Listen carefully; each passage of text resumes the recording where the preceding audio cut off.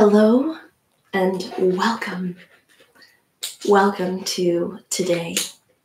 Today is the 29th day of the 30-day sunrise yoga series for beginners, unleashing the magic of yoga. I am Christine Marie, and I am so proud of you because if you're watching this, you have maybe not consecutively, maybe not consistently, but you have built your journey all the way to day 29. We started building up the mountain to day 15. Then at 16, we started working our way down the mountain and integrating all of the skills we learned on the way up into series, into more sophisticated poses. And we also were able to apply things like mudras and different facets of yoga, kundalini, different parts that we may, as beginners, not be so aware of.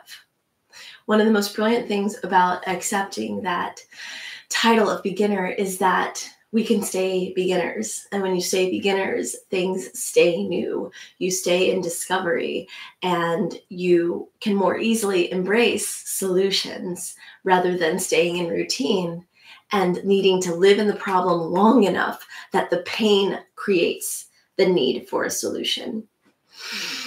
You have chosen a commitment. Make sure that you recommit to it. And I want to touch on one thing that's happened to me. It happened to me twice.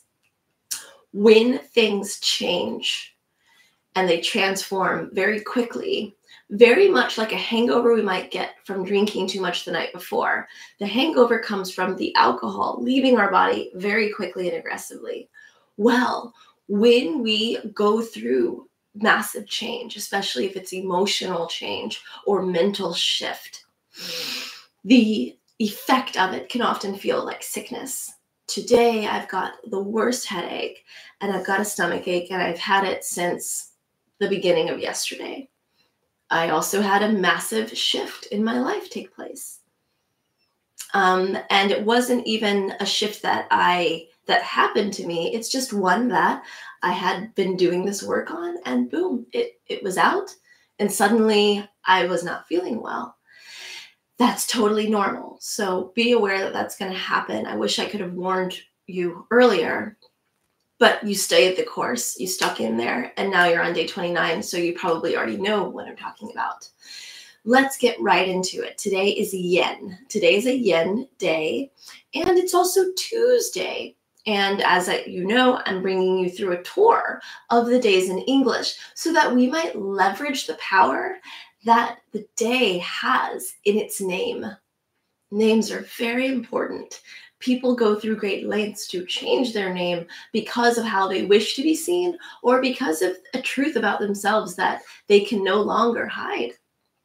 Well, Tuesday is named for the Nordic god Tiw, T-I-W, and he is dedicated to single combat, justice, fairness. And that is where we get Tuesday. So legal things, discussions, negotiations, I would definitely handle on a Tuesday because the forces of justice are in your favor. Let's get into the yin. And before we do, of course, we're going to do the fountain of youth. But before that, we're going to ground. You know this. Let the eyes float closed. Let the body root through the root chakra. Let's bring the hands to prayer on your heart. Let's bring the hands to prayer on your root chakra or your sacral. Can't really reach the root. Bring the hands to prayer on your sacral chakra. Inhale, bringing the breath to the sacral chakra. Belly expands. Exhale. Belly contracts. Bring your hands in prayer to the solar plexus. Inhale. Exhale. Sending that breath there. Bring your hands to prayer at the heart. Inhale. The heart expands. Exhale. The heart contracts. Bringing those prayer hands to your throat chakra. Inhale. Feeling the air moving through that space. Exhale. Bring your hands in prayer to third eye. Inhale. Sending the breath to third eye. Exhale. Bring your hands to crown chakra over your head. Inhale. Feeling that lilac energy expand. Exhale.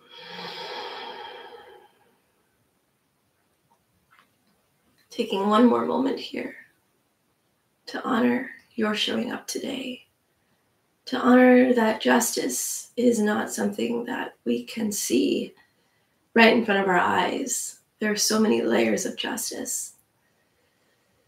That's why it becomes easier for some of us to turn over our will in our life to higher power, inner guide, God, doorknob, whatever you believe in, because we may not know how just something we find incredibly unfair actually is. Let's get into it. Okay, we're going to begin, of course, with spinning. Checking my radius. Rooting through my 2 feet.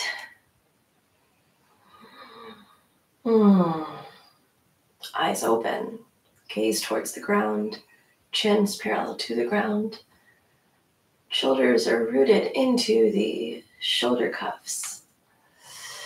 And because they're rooted, our arms can expand and float open like wings. Let's begin. And 1, 2, 3, 4, 5. Bring everything together. Let the eyes close. Let the spin catch you. And let's go to camel.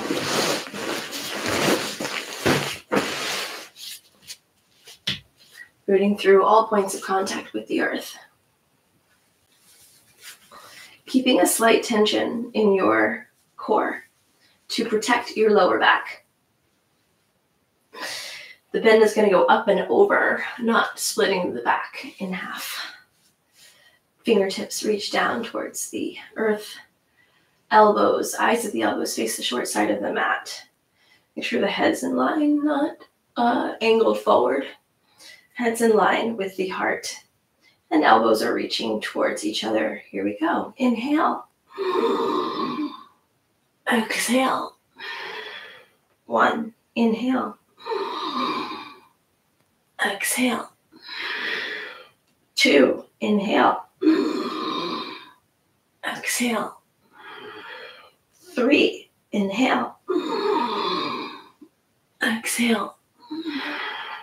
4. Inhale. Exhale. 5. Moving now to J.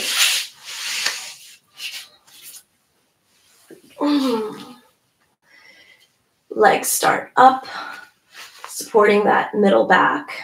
I used to support it lower, but with that noise it kept making, now I put my hands in the middle back. Okay, starting with the body up, pinning our core down towards the ground. Makes it a lot easier. And let's begin. Inhale. Exhale. 1. Inhale. Exhale. 2. Inhale. Exhale. 3. Inhale. Exhale. 4. Inhale. Exhale. 5. Now, let's go to tabletop. Making sure now we're using that protective grip for our hands, L, and the other fingers unfold from the L, palming the basketball. Feeling the joints of the fingers pressing into the ground. Okay. Hands wide enough for the seat to float through. Feet are a little bit less than hip width apart. Eyes of the elbow face the front short side of the mat. And elbows, of course, yearning to be towards each other. Shoulders pin towards the heart. Here we go. Inhale. Exhale. Inhale. Exhale. Inhale. Exhale. 3. Inhale. Exhale. 4. Inhale. Exhale. 5. And wrapping up our 5 Tibetan rituals, using that protective grip again. And after doing this for 29 days, you see how important it is that I spent forever and a day on the protective grip in the first day yoga snack. Here we go, eyes of the elbow facing the front short side of the mat, protective grip, and make sure to work at your level. I will work at a modified level today, actually. Yeah, okay. I'm going to work at the light level. Here we go. Inhale. Exhale. 1. Inhale. Exhale. 2. Inhale. Exhale. 3. Inhale, keeping a slight tension in that middle back. Exhale. 4. Inhale. Exhale. 5. And let's move right into our Yin series. We're going to begin with Sphinx. So for Sphinx pose, we're going to start with our hands right where they were. We don't need the protective grip. It's Yin, so we don't have that level of tension. That we're not dealing with that level of tension where we need to protect our hands. But we will make sure that our elbows are aligned with each other and our hands are flat, resting on the ground. And we'll bring our body through. And we want to really find that bend. Let me show you. We want to find the bend in the thoracic spine rather than the middle back. This is not an upward facing dog. This is not even a cobra. This is Sphinx. It's its own thing. So we have that bend. I think I can do it even a little bit further forward. Yes. So the bend is happening right about here in that back. We're going to hold this for 2 minutes. And make sure in Sphinx, we can deceive ourselves and think that being all the way up is right where we need to be at the beginning. Again, let gravity do the work. So let the push down help you find that bend in the thoracic spine, in the upper back. The middle upper back. Okay? Don't force it or else you'll have back pain. 30 seconds into our pose. We'll hold for 2 minutes. And as flexibility opens up, you can allow yourself to bend up a little bit more. It's always mystified me that Sphinx is a Yin pose because I feel like I'm doing a lot of work. It's one of the few Yin poses where resistance to gravity is what is part of it. It's this one and lunge, Anjaneyasana. Those both require a lot of resistance to gravity, and yet they are classic Yin poses. We finished our first minute. And now we are at our last 30 seconds. It's amazing how fast time flies. Shoulders back, of course. But be gentle. This is the time. If ever there was a time to be gentle, it's yin.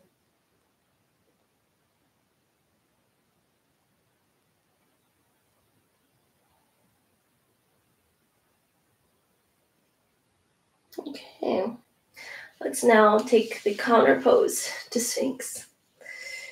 And take puppy pose. So for puppy pose, we're going to move through tabletop. And we're just going to bring our seat above, pushing it back, pushing our seat back towards our feet, but not child's pose, not bringing it all the way down. We're feeling this, we're leaving our hands in front where they were for Sphinx. And we're feeling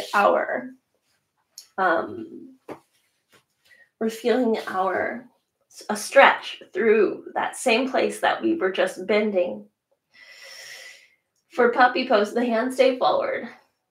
And you still want to think about the shoulders. You want them to motion towards the heart, but you're not pinning them as hard. It's okay for them to be a little bit, obviously, to be out of their sockets.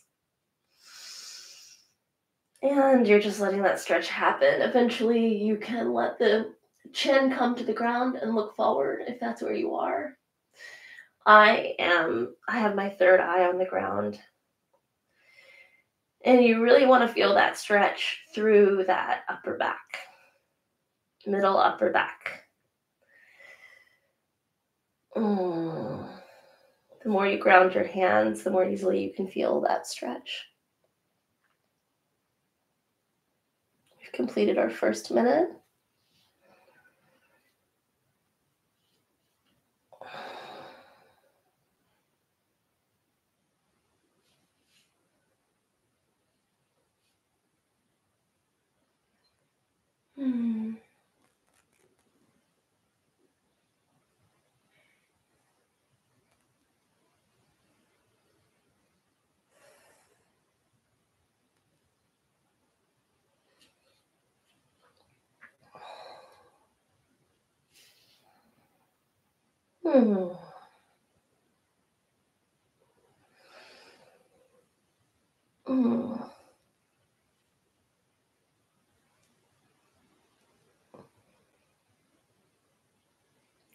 And now let's thread the needle. So continuing with this work on our upper body and shoulders, we put our right hand underneath our head, reach up through the left side body, through the left fingertips, and thread that needle, reaching the hand through and under our right arm, and feeling that stretch in that left shoulder blade.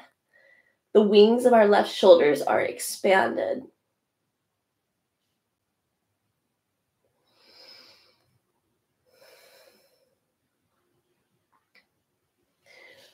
Our hand is resting lightly. It's just supporting where we are.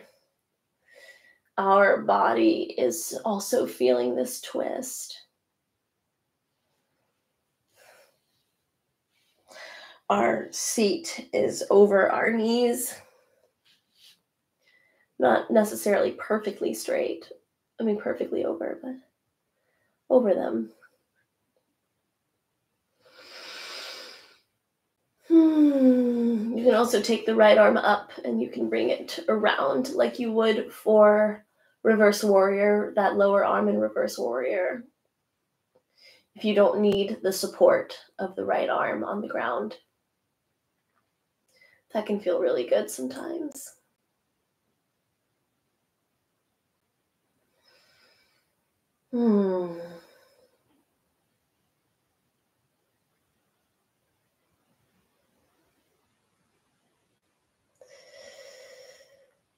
We're in our last 30 seconds. Left ear is on the ground.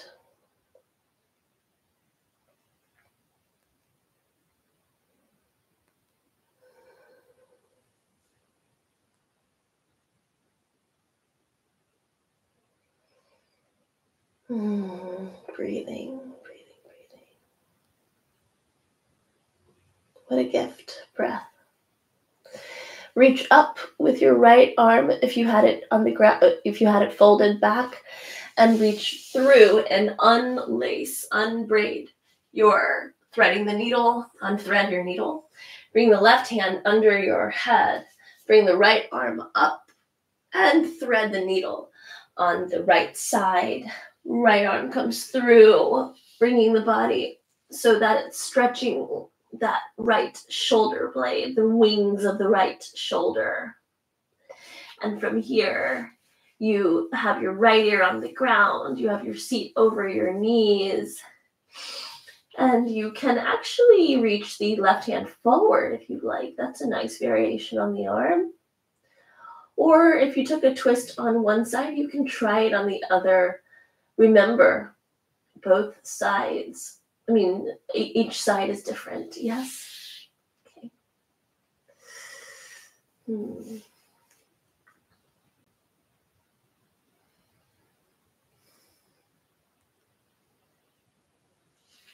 It's really hard to see the time. I should have turned around. That's what I'm going to do. I'm just going to turn this pose around. You stay where you are.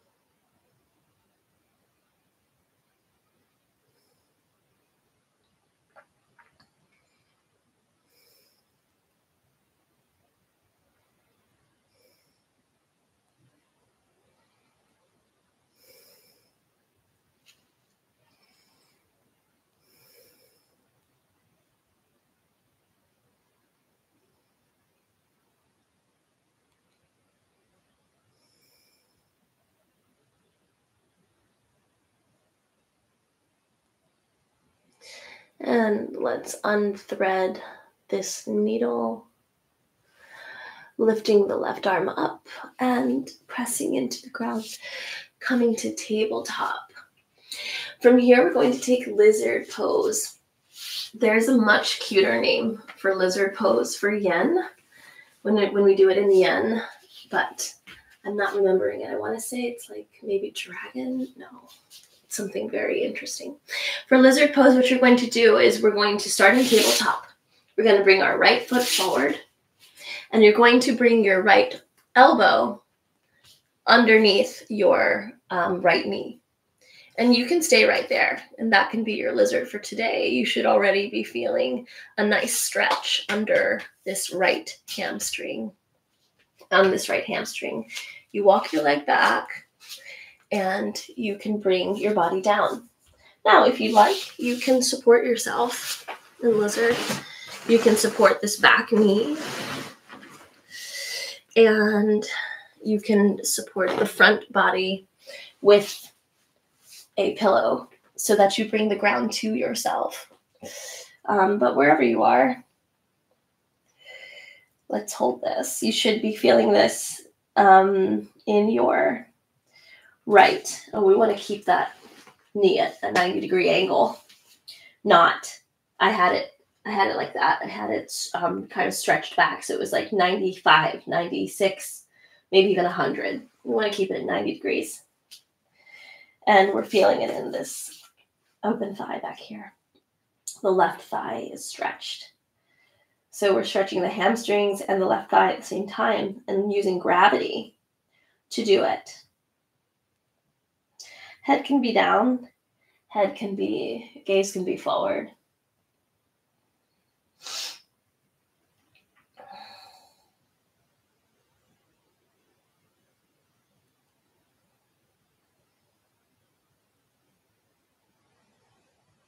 And you'll ease slowly down towards the ground, stretching, as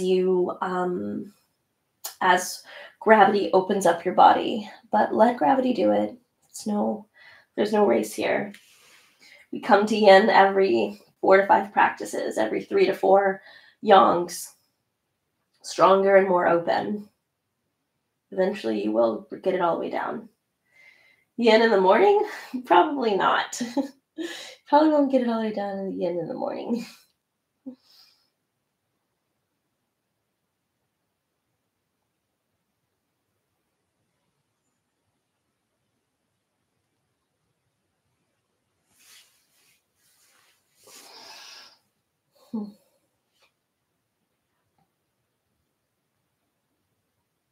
Hands are bound, in case you can't see me. Hands are bound. They're holding this pose together. Final 20 seconds.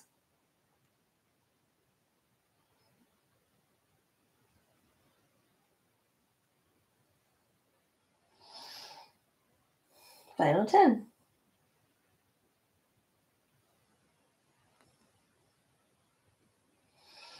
Okay, let's unwrap the pose, bringing everything back to tabletop. That's our neutral. If you used your knee on one side, you might, a cushion on your knee on one side, you might need it on the other side. Let's bring the hand, the left foot between the two hands. And remember, you can use a bolster to bring the ground closer to you when you're resting that hand. Well, I'll show you in a second. So we're going to first bring our left shoulder and place it under our left knee if we can. If you can't, then just bring it beside. You can bring it beside and place two hands beside the knee. And if you can, you're going to tuck it under and bring the left forearm through and around. It's going to make a little bind, and you're going to bring hands together. And from there, you're going to walk back that left. You're going to keep this 90-degree angle. See that? Not there, not over. Yeah. And then you're going to walk back that right knee until you feel just a little bit of tension, just a little bit of a stretch happening, because it's yin. So we're going to be here a while. We don't want to force the stretch in that right hip flexor. We want gravity to help us help it. No force. Heads down or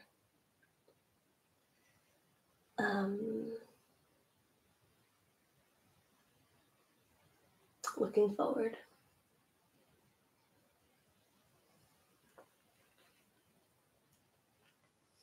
It's amazing how much more open one side is versus another.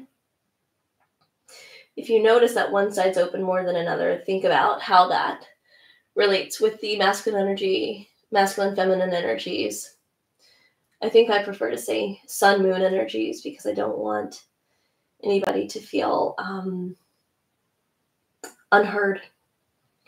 So I think I'm going to say, instead of masculine, feminine, I'm going to say sun for the right side and doing and action, and moon for the left side and being and feeling. Yes. So notice which side is more open, your sun side or your moon side. Here's a bug flying in my face. Okay. And let's unfold in 10 seconds. I could literally hang out in this pose on this side all day long. Okay, two arms come down, pressing against the ground, tabletop. And now we are ready for that most amazing pose of yin. I'm joking. Shavasana. We're going to Shavasana. So today I'm going to take Shavasana on with a bolster under my knees. It's going to be nice. Lowering your body down.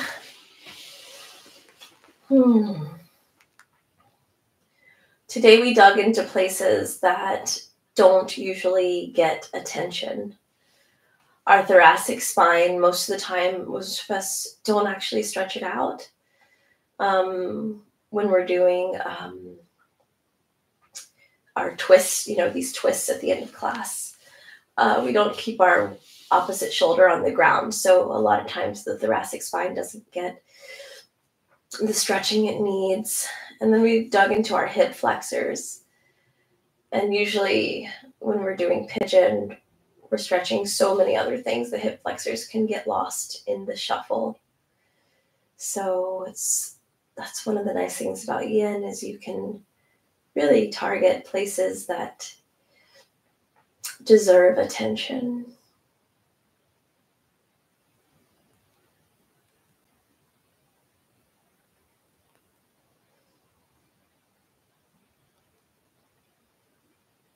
It's now perfectly, oh no, we started at, yes, we did start perfectly, yes, that's 6. So it's perfectly 6:30. If your out is at exactly the 30-minute mark, you can go. This is the time. If you can hang out here for about 2 more minutes, grounding our practice for today, then please do. Actually, just 1 more minute.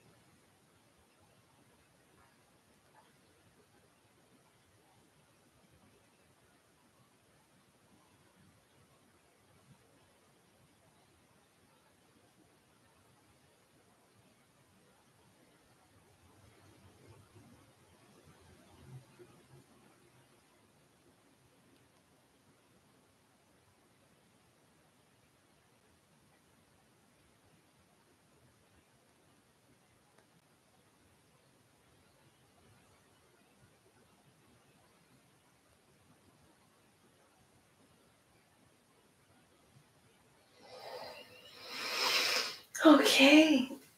Wiggle the toes, wiggle the fingers, wiggle the wrists, wiggle the ankles, the legs, the arms. Wiggle, wiggle, wiggle. And bring everything to the right side. And push yourself up for our closing of today. Today, day 29. Sometimes when we finish yoga, a glow shines around us, and some people see it and some people don't. And it's interesting that you don't know when you're going to see it, because it doesn't come down to how hard you worked. It comes down to how present you were with the poses. I wonder if you guys are glowing right now. Thank you for joining me on day 29 on this lovely Tuesday. Releasing the need for justice to be something that we must enact upon others. And letting, just as we did with our Yin practice today, letting an outside force partner with us to make a change. Let's see what happens when we do that in our lives, off of the mat. I wish you joy, ease, space, and grace. Sat Nam. Namaste.